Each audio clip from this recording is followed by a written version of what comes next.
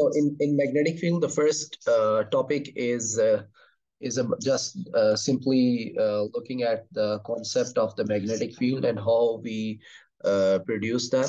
So uh, first of all, we know about the meaning of the field from our previous knowledge that we have used in gravitational field and in electric field. About the field, that what is a field? It is actually a 3D space or region around an object. And then over here, the source for the magnetic field will be a permanent magnet. It can be a uh, current in a wire, or number three, it can be a moving charge. So a moving charge can also produce magnetic field. Okay, next thing, how you identify that magnetic field is there. So the most simple one is the magnetic compass. Magnetic compass. We use magnetic compass to identify that a magnetic field is there. Or the next thing is a moving charge particle experiences a deflecting force. When this happens, we say that there is some magnetic field over there. Okay, the next thing is how to represent the magnetic field. So the magnetic field patterns. Um, well, if we want to represent any field, we represent all the fields through lines. So those lines are known as field lines. Like in gravitational field, we represented that with the gravitational field lines, we represent electric field with electric field lines. So similarly here, we'll draw the magnetic field lines. So to draw the magnetic field lines, we have to use a unit north pole. This is an imaginary thing. It's like just a needle which consists of only north pole. So this is just the north pole, and it is imaginary because magnetic poles exist in pair. It is not possible that we have only north or south pole, but here we just have to make the assumption in the same way, in the similar way that we have made in the gravitational field. Like if this is Earth and you need to plot the gravitational field line, so what you do is you take a unit mass, you drop it, and then the path followed by that object will be represented by gravitational field. In the similar way, we use for the plotting electric field, we use a test positive charge, that is an imaginary charge having no mass. So we put that inside the near the charge for which we have to plot the field. And then, of course, this charge is going to feel the repulsive force. So we connect that with this charge. So that line is known as electric field line. So similarly for magnetic field, we use a north pole, just a north pole of any magnet, and we place it. We place it like at the points where I am just making the dot. So we just put the north pole over there, and then we see that what is the path taken by North Pole. So that path is represented by these green lines. So the North Pole will move like this. And so that is represented by the lines. And as all the North Pole are moving toward away from the north and towards the south, so that's how we plot this magnetic field around the bar magnet. The next thing on the right is the iron filings. Like what you can do is iron filings method. So what we do is we just place a bar magnet, like in the diagram you can see. I'm not just outlining that. This is the North Pole and the South Pole, like a bar magnet is there. We place the bar magnet beneath a paper, and then we sprinkle the iron filings on it. And then the iron filings take the shape as it is represented here, the diagram that I am shading in yellow. So iron filings arrange themselves along the direction of the magnetic field. So this is a quick way to observe the magnetic field pattern around a bar magnet. So two method, one is the compass method, which is on the left, and one is the iron filings method, which is on the right. And this is from the O levels actually. Okay, let's move forward. the next thing is the magnetic effect of the electric current.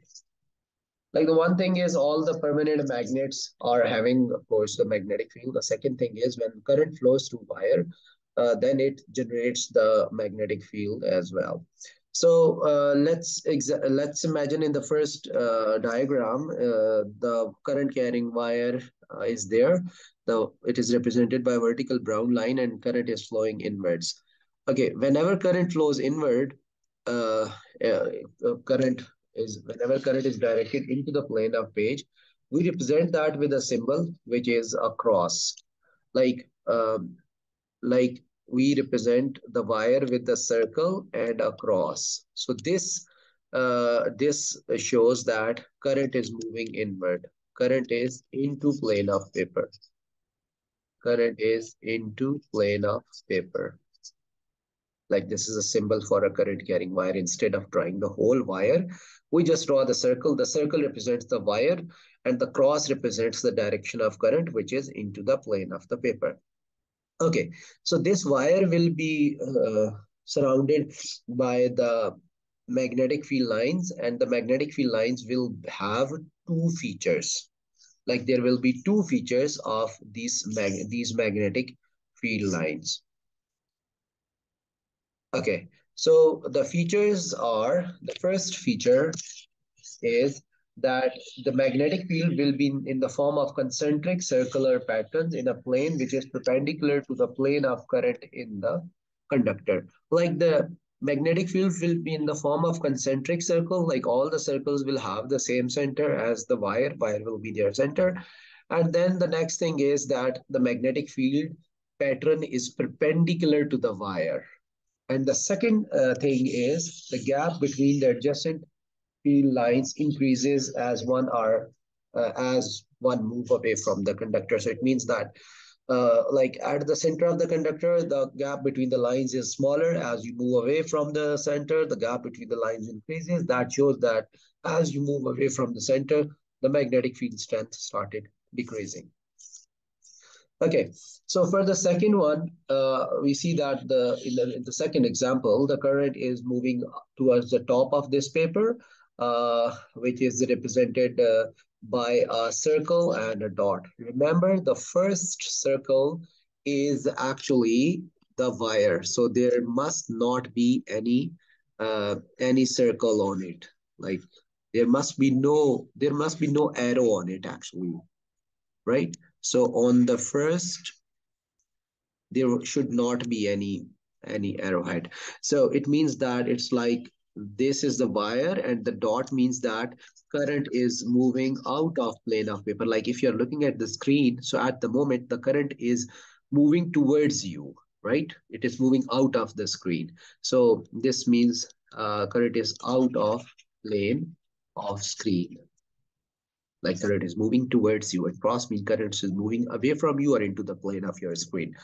Okay, so the thing is, if you want to plot the magnetic field around the current carrying wires, you have to use a rule which is known as right hand grip rule. So the rule is, I'm going to write here, rule to find direction of magnetic field. And that rule is actually known as right hand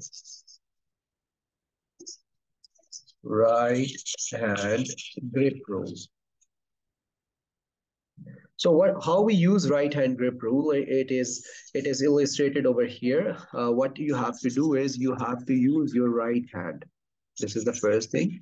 Use your right hand, hold the wire in your right hand, and then point your thumb towards direction of flow. If the current is upward, you have to point your thumb upward, and then you have to rotate the fingers around the wire. So the direction of rotation of the fingers around the wire will represent the direction of magnetic field. As you can see, the direction is like you can do that as well.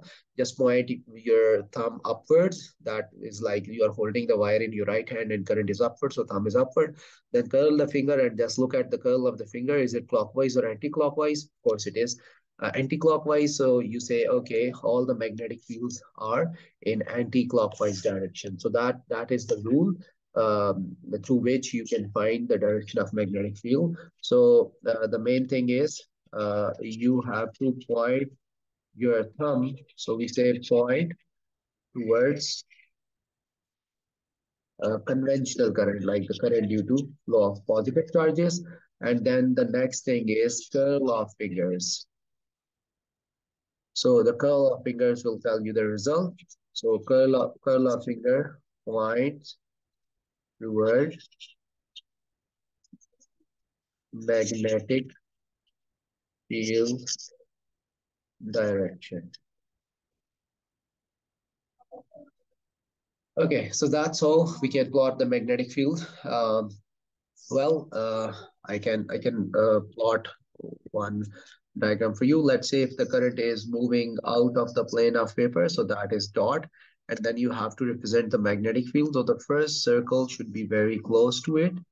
Second circle should be a bit more far apart. The third should be a bit more far apart from that. So first you draw that, and then you use right hand rule, hold the wire in right hand, point thumb towards flow of current, and then it is in anti-clockwise direction.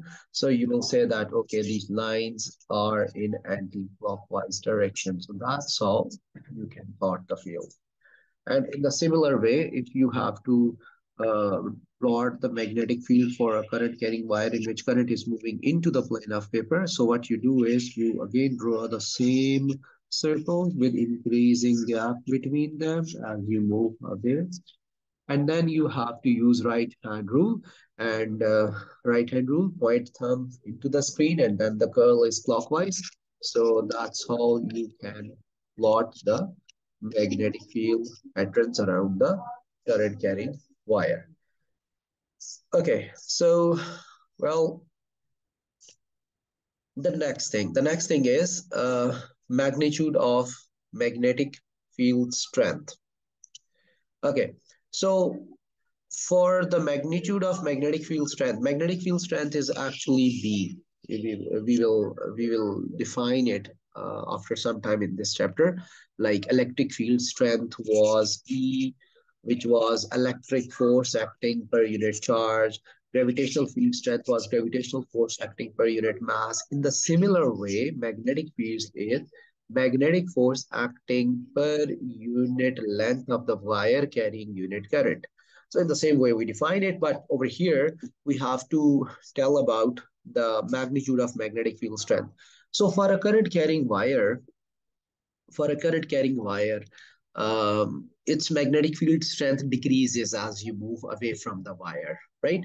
So if you want to measure the magnetic field strength at certain distances, like I can give you the example, like let's imagine that this is the earth and you want to measure the magnetic field, its radius is r and its mass is m. And at different points, at different distance from the surface of the earth, what you have to do is you have to measure the gravitational field strength. So on the surface, it is gm over r square.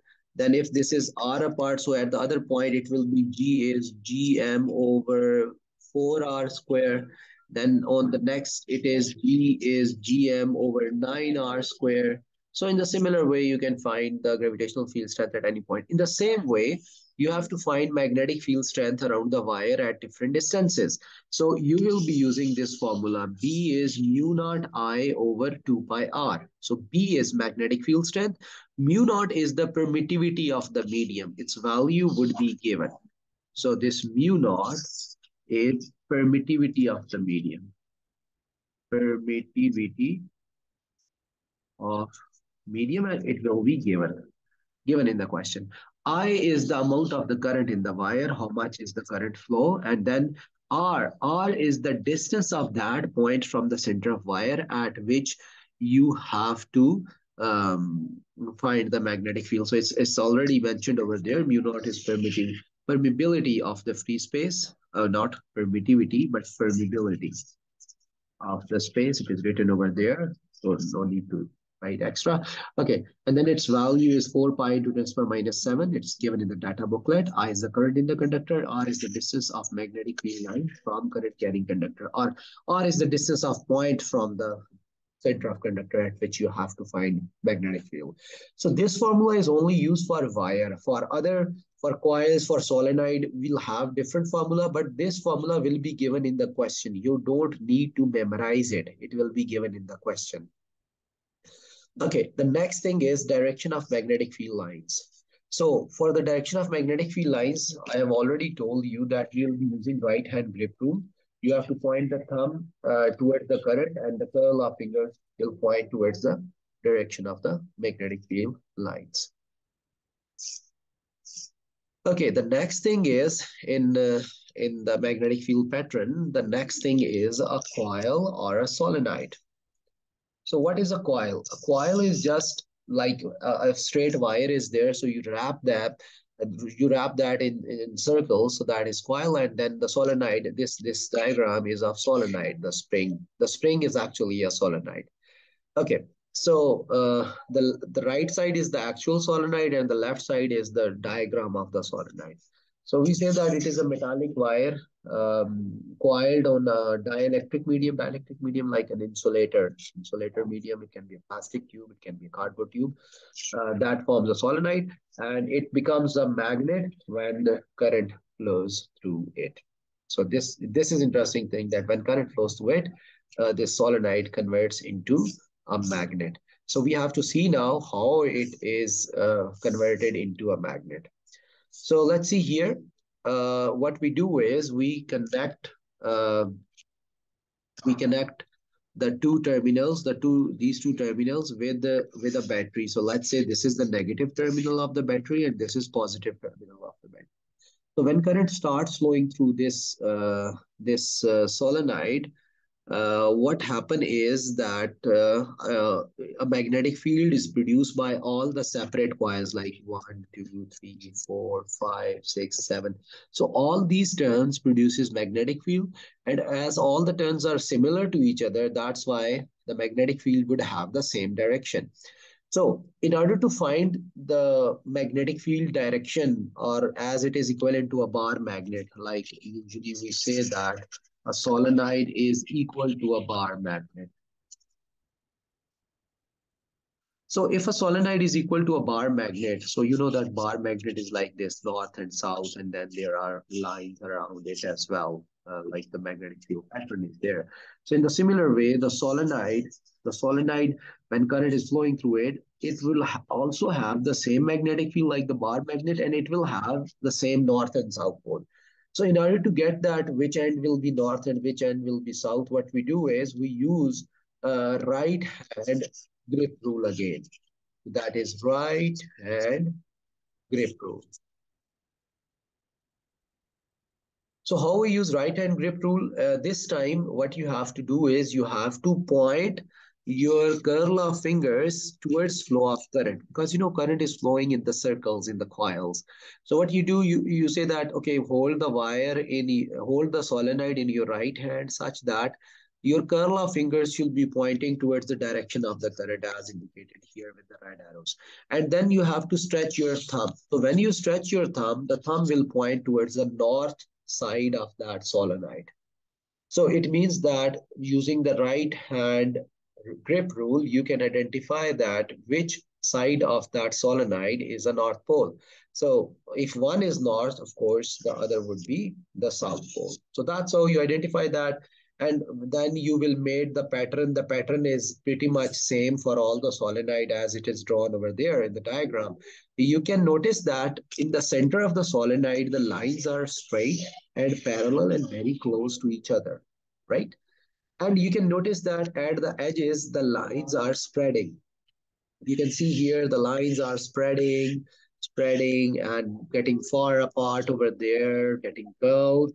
So the magnetic field is strong inside the solenoid, right? The inside the solenoid, the field is strong. So we say strong field is inside, and then the weak field is outside. So here the field is weak and inside is strong.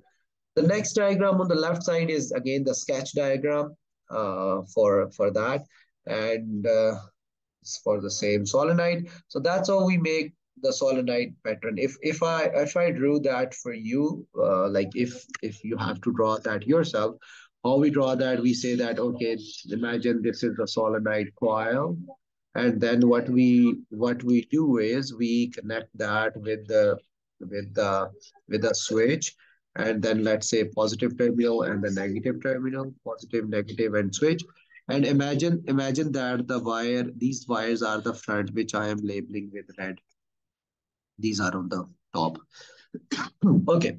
So what we do is when we close the switch, current starts flowing from here, and then current goes in front down. So you use your right hand rule. So we say, okay, you use right hand rule. So just try to uh, apply that rule here on the diagram. Hold this solenoid in your right hand, and then intend that your curl of finger should be coming down, and then you can see that the thumb of your hand will be pointing towards your right. So this side is the North Pole, and this side is the South Pole. Once done with that, what you have to do is you have to draw the lines. So how you draw the lines? The first line would be straight. The next line would be straight from the middle and bit curved from the end. The third is same, straight from the middle and bit curved at the end. And it's like this. And same pattern you have to draw on the bottom side of that. So that's how you draw the pattern. And as the lines leave from the north, so you will mark the direction like this. And as they enter into south, so you mark the direction like this. So this is the solenoid magnetic field pattern. Solenoid magnetic field pattern. Okay. So if you want to, like, there are some factors. Let's discuss those factors as well. If you want to strengthen the field of this solenoid, how you can do that, like how you can change the field. So how you can change the magnetic, how you can increase the magnetic field strength. Magnetic field strength is B. So the first thing that you can do is increasing the current. So just increase the current. And in order to increase the current, you need to increase the EMF of the battery. Use a high voltage battery. The second thing that you can do is you can increase the number of turns. If there are 10 turns, make them 15 or 20 or 40. Like if you increase the number of turns, the magnetic field strength is going to increase. The third thing is the cross-sectional area. So decrease the cross-sectional area. A is the cross-sectional area of this solenoid. Like the cross-sectional area means this area, the area which I'm shading in the red. So this is the cross-sectional area. So if you decrease that area, the magnetic field strength is going to increase. Okay, so let's move forward. Now everything is written over there. Let's just quickly go through this. Um, It's about the field pattern of the solenoid. Inside the solenoid, the magnetic field is uniform, that is equidistant parallel lines directed from south to north. So inside the solenoid, the field is from south to north. We're talking about inside, like inside this way I'm shading. So you can see that inside the solenoid, the magnetic field is from south to north. But outside the solenoid, of course, it is always from north to south. Okay, so outside the solenoid, it is the non-uniform field, that is gap between the adjacent field lines vary, and it is directed from north to south. Okay. Okay, so the next thing is magnitude of magnetic field strength, B. So inside the solenoid, if you want to find the magnetic field strength, that is by this formula, B is mu naught and I, where mu naught is again the permeability, of the medium. N is the number of turns per unit length of the coil. Like n is number of like small n is the number of turns per unit length. Capital N is the total number of turns, and small n is number of lengths per unit length of the wire. I is the current. So that's how you can find magnetic field inside. And about outside, if you want to find the magnetic field strength outside the solenoid, you can do that by using the formula, same formula, but divided by 2, Q naught Ni over 2. But again, these formula would be given in the question, so no need to memorize them. The next thing.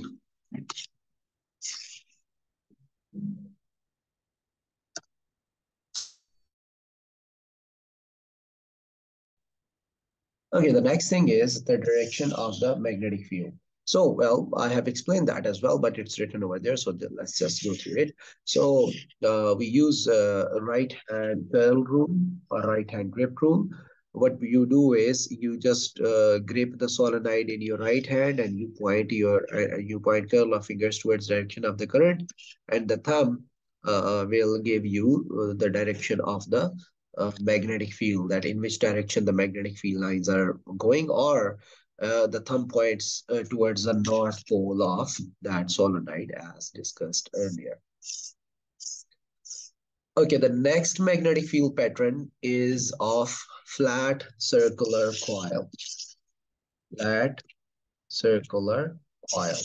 Okay, flat circular coil is actually made by bending a long wire. Let's say it is a long straight wire. So what you do is you just bend that wire and you bend it like this and you pass it through a paper, like the two holes are there, of course, and you pass it through that, and then you connect that with a battery. A battery is there and a switch is there. So that represents a flat circular coil. Flat circular coil mean one loop coil. One loop coil. Okay, so you can consider that flat circular coil equivalent to two parallel current carrying wires. So we say flat coil is actually equal to two parallel current carrying wires with current in opposite direction. With current in opposite direction. Like you can consider it equivalent to that. How you can consider that? You can look from here, the diagram on the right side. The current, when it is coil is coming out of the page, the current is going upward, and then it goes this way. And when it is in coming into the page, the current is going into. So you can consider that a wire which is taking current upwards and a wire which is current taking downwards. So it means that you have to plot two magnetic field patterns for two wires. So if you look upon carefully, and let me help you by just removing these lines for you, and then I will redraw them for you as well. So let's imagine that these lines are not there. Let's remove them. Now, what you do is you first you have to draw the magnetic field around this wire. So let's just imagine it. Okay, so let's just imagine that the current is flowing in upward direction. Like here, the current is in upward direction. So you see that use your right hand grip rule, point your thumb upwards, and then curl the finger, so that will be in anti-clockwise direction. So just draw the pattern, it's like in anti-clockwise direction. And then do the same for the other wire. The same for the other wire. And now this time, let me just skip this. Let me just skip this. So you draw the magnetic field pattern for the other wire, in which you know current is moving downward, right? Current is moving downwards. So here current is going out, and here the current is going in. So it means when current is going in, the pattern is clockwise. Okay, so you drew that. Now the thing is, you can see clearly from here that both the magnetic field lines, like you have to observe here in this region, the inbox region, if both the lines, if both the lines of both the magnetic fields are in same direction, then you have to draw more lines here.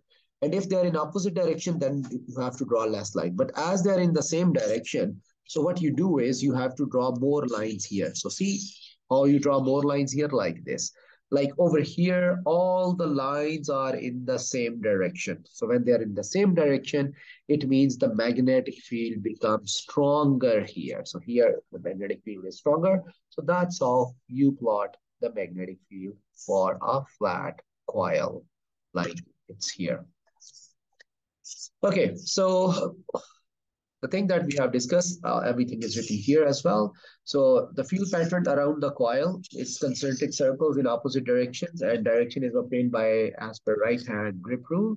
And then the next thing is the space between the coil. Like once you're done with the drawing the magnetic field for both the ends, like this end and this end, then the space between the coils, which I'm highlighting with yellow. What about this space? So the space between the coil, repulsive field as current in parallel conductors are in opposite direction. Magnetic field lines at the center is a straight line. It means that like you just have to see that if both the lines are in same direction, then you have to draw more lines over there. And if the fields are in opposite direction, you have to draw less lines over there. Okay. The next thing is the magnitude of the magnetic field strength. How you find the magnitude of magnetic field strength inside the coil? So between the coils, the magnetic field strength decreases when the distance between the wires increases. That is, the diameter of the coil increases. That's a common sense thing. That if the coil is like this, and then if the coil is like this, or if the coil is like this. So of course, if you keep the current same, like if the current is same, then of course here would be the maximum magnetic field strength, and here would be the minimum magnetic field strength. It means that you have to use less diameter of the coil in order to get a stronger field. Okay, the next coils are the Helmholtz coil. These are actually, the name is given due to the scientist Helmholtz, who invented these coils. So these are the two coils having same number of turns and same current is flowing through them because both the coils are connected in series. Then they have same central axis, they have same radii, same radius, same dimensions, and they are plane parallel. They are plane parallel to each other and are used to produce uniform magnetic field in the region between the coils if the separation between the coils is equal to radius of the coil. So this is an important thing for Helmholtz coil, and they look like this. So it means that these two are the circular rings and they are of equal dimension. They have same number of turns and the same wire is wrapped on both of them. And of course, same current is flowing. And then their radius is equal to the distance between their centers. So these are used to produce uniform magnetic field between them. So that's why it is known as Helmholtz coil. So it is here. You connect them with the battery and then the current is flowing. And then you can see here between these two coils, uniform magnetic field is achieved.